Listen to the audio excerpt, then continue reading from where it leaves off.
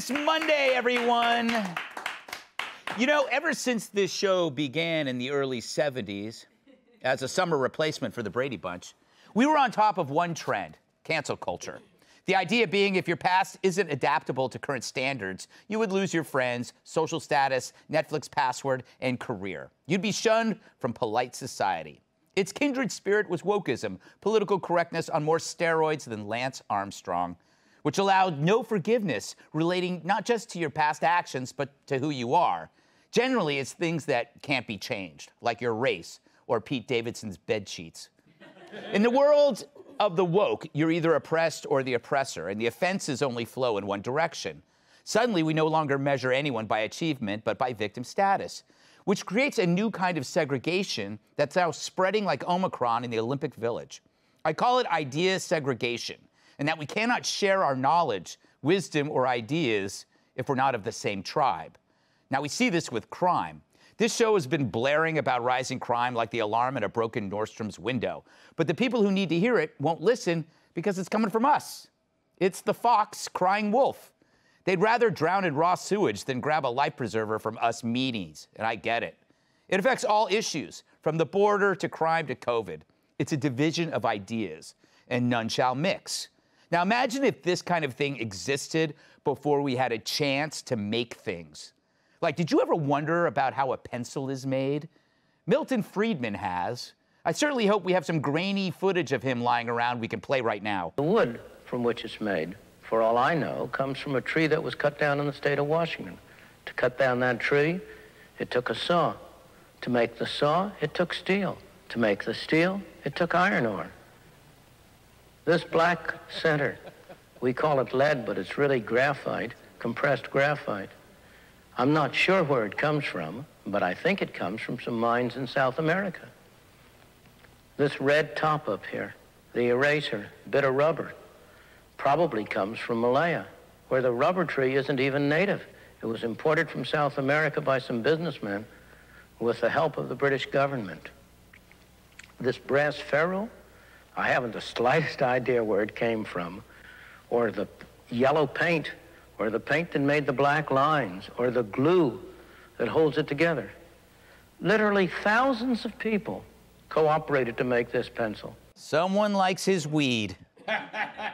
So the moral is obvious. It's not like one person sits in a room and makes a pencil.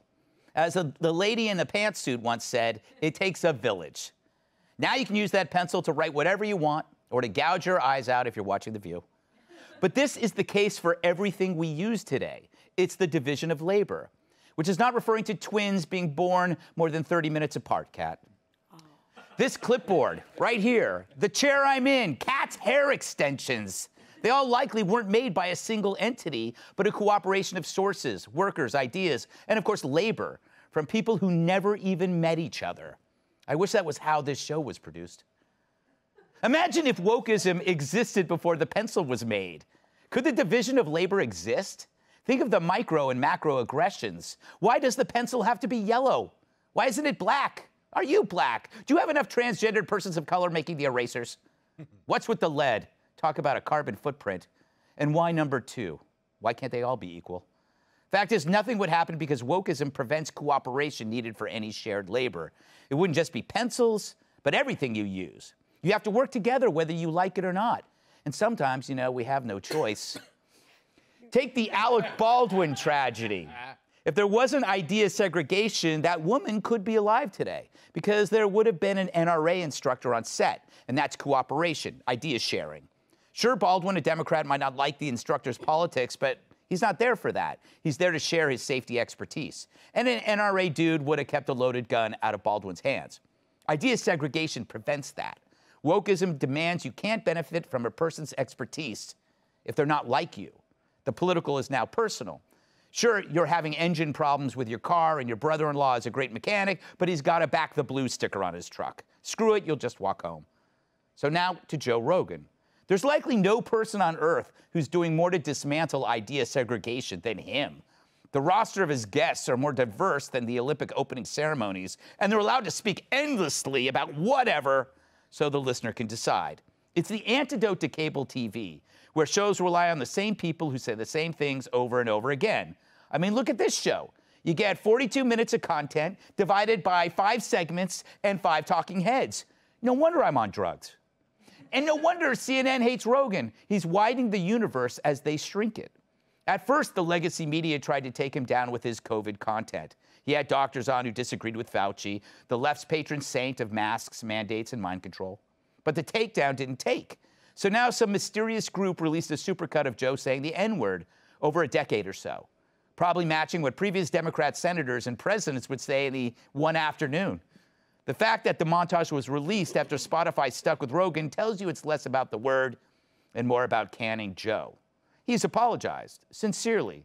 But we all know, like me watching the first Magic Mike movie, that will never be enough. The N-word is being used as a tool. They're getting desperate. They want Rogan destroyed. I wonder what the angry black male has to say.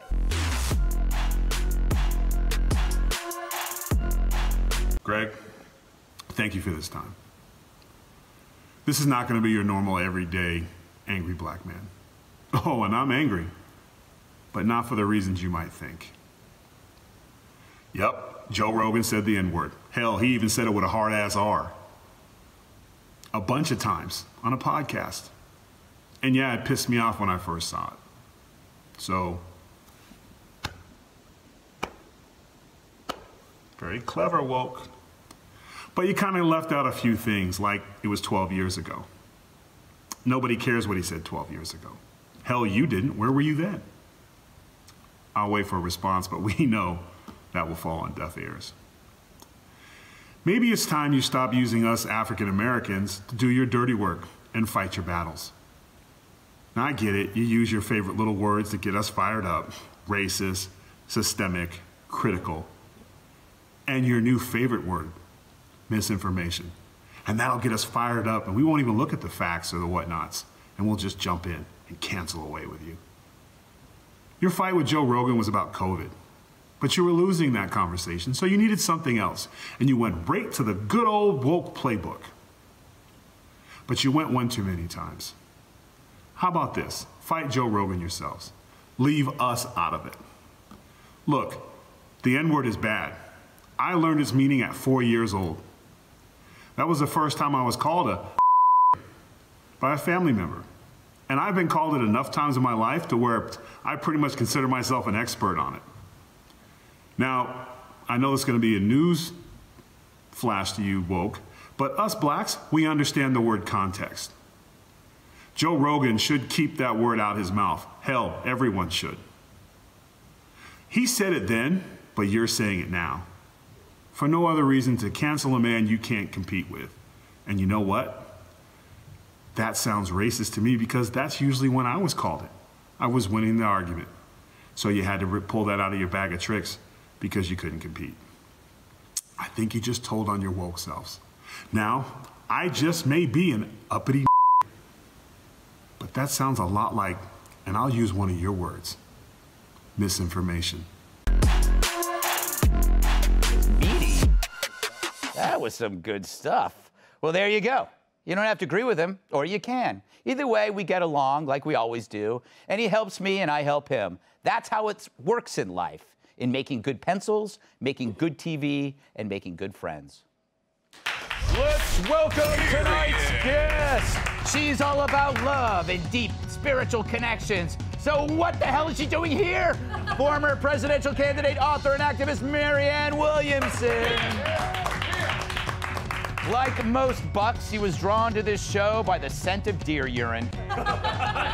Radio and podcast host Buck Sexton. Farmers see his clothes and ask if he'll help scare crows. Fox Across America host Jimmy Failure. And she's always first to leave because her hair's due back by midnight. Fox News contributor Kat Tibbs. Marianne, I'm so excited to have you on the show. I've been waiting with bated breath. Thank you. I was such a fan. Well, you've been good to me. Thank you. Well, you've been good to me. Thank you. We've been good to each other. What are we doing later? No, I'm kidding. I saw a great tweet of yours. Do we have that? It was about Joe Rogan. I don't know. We never do call for us here because my eyes are so bad. So I can't even read that, but it says, I'm triple vaxxed, but unless they're standing for hate or calling for violence, banning someone's podcast is too much like burning a book to me. Joe Rogan should talk at his podcast about whatever the damn thing he wants. I kind of read what I could. Do you still feel that way? Yes, I do. Yeah. What do you make of this climate where, like, people are just using whatever weapon they can to take people out? Well, I think nobody has a monopoly on truth. And I think a free society is where many voices chime in. Mm-hmm. And I think we all need to listen to each other more than jump to judge each other and condemn each other and shut each other down. Mm-hmm. And I don't think either side of the political spectrum should be too self-congratulatory on this. Right. I think we all need to self-regulate right now. Mm-hmm. I think that things on a certain level have gone too far. Mm-hmm. People are talking about how we're sort of already in a state of emotional and psychological civil war. Mm-hmm. And I think all of us are having to find that place where we want to passionately say what we believe, but also be somewhat careful. Mm-hmm. So I think Joe Rogan, I agree with what you said. I believe that he was honest and sincere in his apologies. Mm-hmm. I believe that the angry black man tape that we just heard, I think there's context. Mm-hmm. And I think if people really want to talk about racial issues in America, the issue is not Joe Rogan. The issue is Amir Locke and the Minneapolis Police Department and the killing of black men by police. Americans needing to ask ourselves, if we're supporting the Saudi government in a genocidal war in Yemen, would we be willing to do that if those people in Yemen were white? There are serious issues of race to talk about right now. Joe Rogan is not one of them. Got it. That's my opinion. You know, I'm glad you wore that jacket, Jimmy.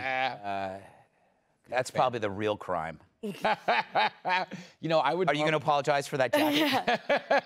This could bring me down. Every day, every time you're here, you just shock me with the things that you wear. Well, there's no repeats. No, that's just a bad jacket. That's the weird thing. So many bad jackets. I got range. And I would normally come through now with like a snarky reply, but as a parent, it's just so refreshing to see a small child without a mask.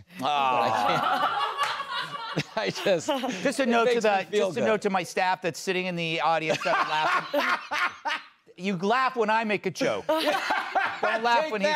Yes. Take that. I just Stacey Abrams your classroom. You verbed her. You know, so what are your thoughts, if you have any, on anything from the pencil or the... No, this whole thing, all right, it's so many points here. Okay, first of all, Tyrus is brilliant in saying they don't care about the use of the N-word.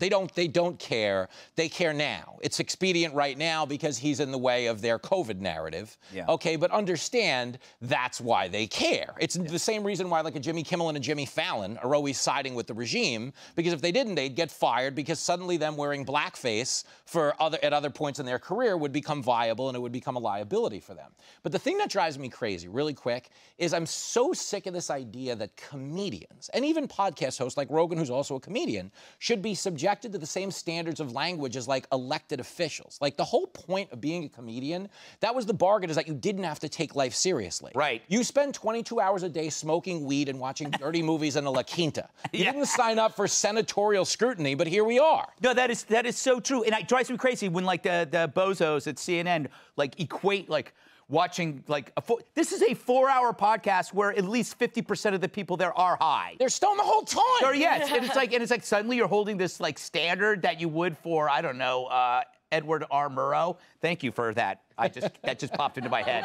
But nobody can actually sustain these standards or even define what they are over the long term. I mean, you could even look at this as revolutionary mob mentality, right? Ask Robespierre in the French Revolution, ask everybody who worked around Stalin until they didn't anymore when the Bolsheviks took power.